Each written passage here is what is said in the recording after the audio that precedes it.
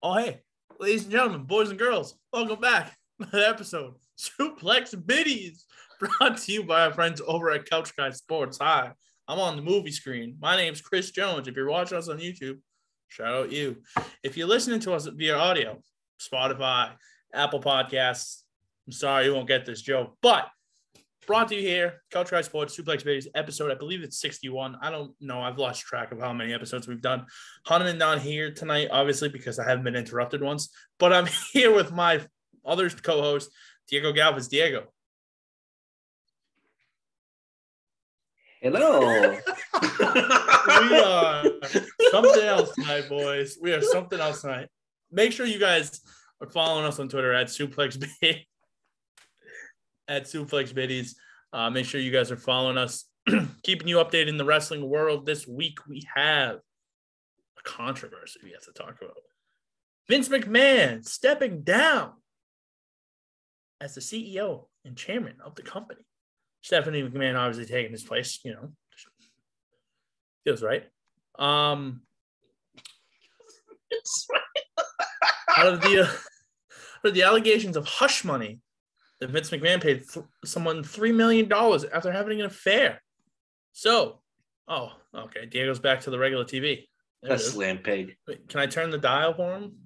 Yes. Make sure you select UHF. That way it's black and white. All right. Diego, what are your thoughts on the Vince McMahon alleged affair and him stepping down from the company? Honestly, I think this was a storyline brewing for years and years at WWE, and finally somebody brought it up to light.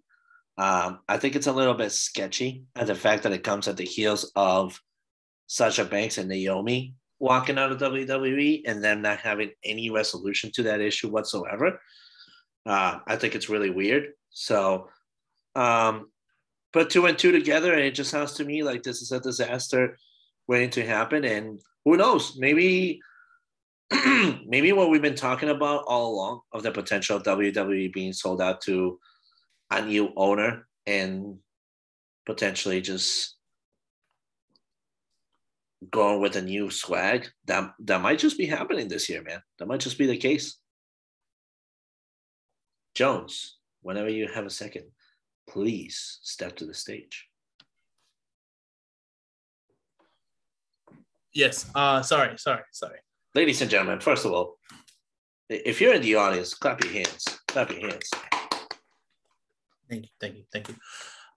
Yeah, I mean, listen, it just makes more and more sense why these budget cuts happened. Who would have thought that Vince McMahon doing all these budget cuts was so he could pay someone $3 million to hide his alleged affair?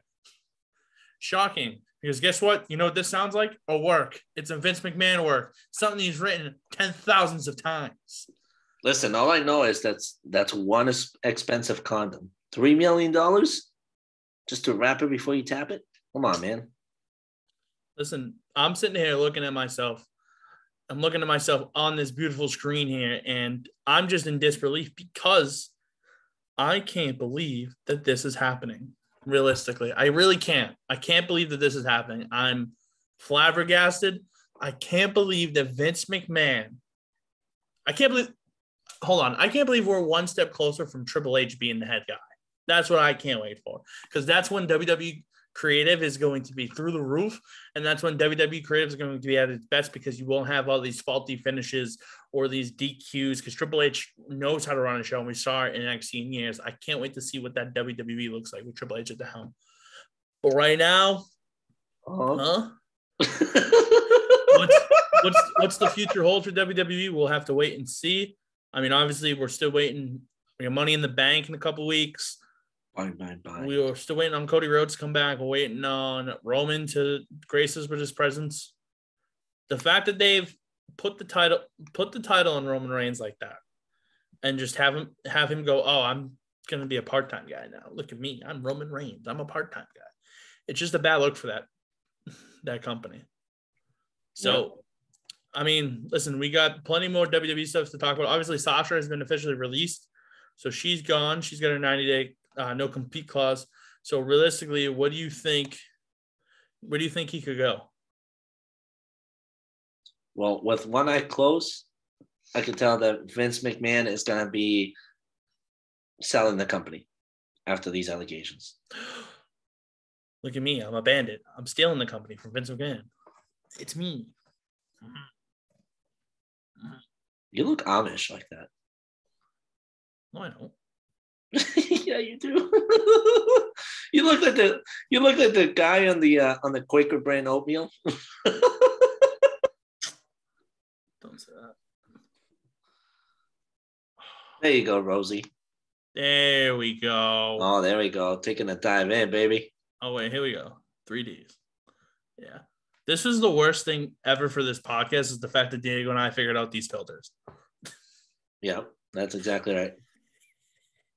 So, I mean, listen, other WWE topics we could talk about here. Obviously, we have Money in the Bank coming up. Raw, we got to see Elias and Ezekiel in the same place, so that was kind of cool, But, like, Friday Night SmackDown, Brock Lesnar came back. Obviously, we're getting Brock Lesnar versus Roman Reigns at SummerSlam in a last man standings match. That's already been announced. John Cena is returning the 27th, so technically Monday on Raw. Mm-hmm. So maybe him and Austin Theory are going to get into it. Who knows from that? Any other WWE thoughts? Honestly, it went from being a wrestling show to like the best telenovela there is in Telemundo, and I'm kind of fascinated by the plot twist. I'm kind of lie to you. Listen, I'm not going to lie here. I'm sitting here and I'm looking at everything that's happening.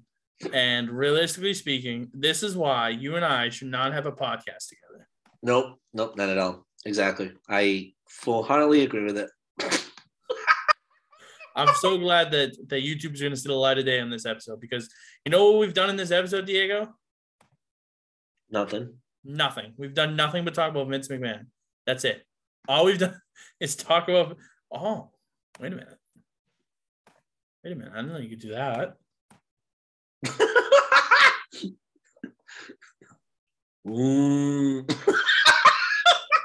It's hilarious.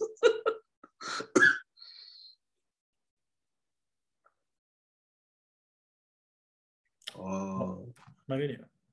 Hello. Oh, yeah, there we are. All right, Chris Jones, Diego Galvez to you live in avatar form. Look at us. Whoa. Oh, milk. This is probably by far the worst podcast we've ever recorded together. Yeah, 100%. Hands down. We're going to get fired from Couch Guys Sports. This is what happens when you decide that you were not around tonight for a wrestling podcast. You leave Diego and I to do this, and I can't believe the monstrosity that is this podcast right now, currently. Yeah. No. Like, let's be honest here. Hahnemann, look at us. This is what you did. This is all your fault. I can't believe you allowed Diego and I to go on a podcast and do this when we're supposed to be talking about wrestling, but here we are as an avatar panda and an avatar dog. I feel bad for our listener. I do. I really do.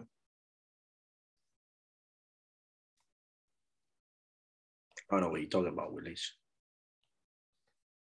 Listen, want my cookies. Has it been 15 minutes? I don't know because I just don't know what to talk about anymore. I don't know either. All right. So with that being said, well, this is what WWE creative should be doing. This right here. This is content. You're welcome, WWE. Fuck you, Vince McMahon. Fuck you, Steph. So with that being said, make sure that you're following us on Twitter. We're going to be dropping our Forbidden Door predictions. Ooh. Because Forbidden Door is live on pay-per-view June 26th, which is Sunday. So we're going to each put up prediction videos. So with that being said, make sure you're following us on Twitter at Suplex Biddies. Hahnemann hopefully will be back next week. Maybe we never will do a show ever again. Who knows? But from all of us here, Chris Jones, Diego Galvez signing off. Shout out Couch Guys Sports. Shout out Suplex Biddies. And we will see you guys maybe next week. I don't know. We'll see what the higher ups think after this one. Yeah, if we don't get fired. Yeah. Peace. Exactly. Peace.